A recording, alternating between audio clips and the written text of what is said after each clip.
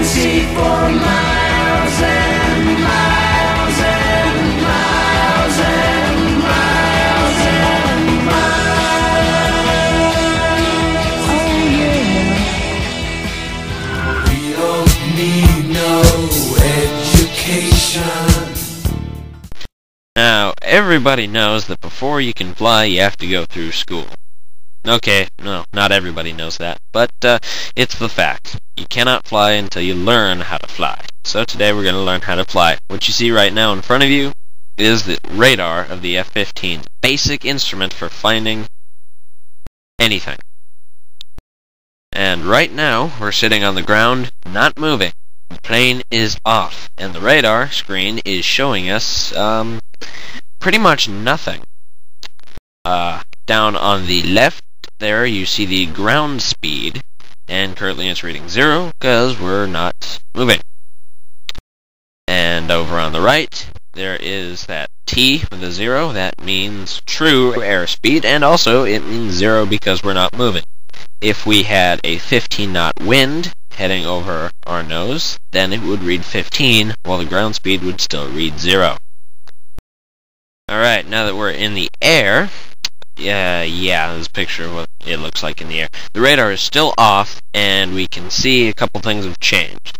First of all, the ground speed, you'll notice, is now 460. That's how fast the jet is moving over the ground. The T has changed to 408, so that is our true airspeed. Indicated airspeed, which is shown on the HUD, is usually a bit different because of air pressure and being thinner at higher altitudes. Indicated is what determines how well the plane will maneuver, and true is what you use in the mission editor, what briefings tell you, all that kind of good stuff. And you'll notice the line thing in the middle is an artificial horizon, and that is showing us currently that we are pointed up and banked a bit to the right, I believe. Now let's see what happens when we turn on the radar. Right here we can tell that it just jumped to life. There's a confusing array of all kinds of information, and from this we can glean anything we want. Basically, it'll tell us anything we need to know about anybody, given certain parameters.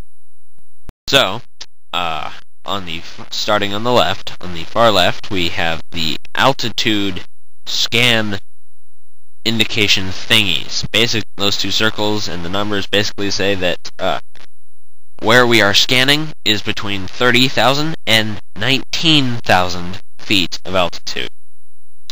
The little pointer caret arrow thingy is showing the bar that it is scanning. For lock-on, it doesn't matter. It's not adjustable. We can really just ignore it. And the part where it says too high, again, that's a thing that does not really matter particularly. It has to do with PRF, pulse repetition frequency. Doesn't matter for us. The two circles that are at the very bottom of the display are telling us how wide we are scanning. It's called azimuth. How wide we are scanning is azimuth. And currently it's set to its wide setting of 120 degrees, 60 to each side. The arrow at the bottom represents where it's scanning. If this was not a picture and actually moving, we'd see it going back and forth and back and forth and back and forth, back and forth. We'll see that in action later when we actually play a mission.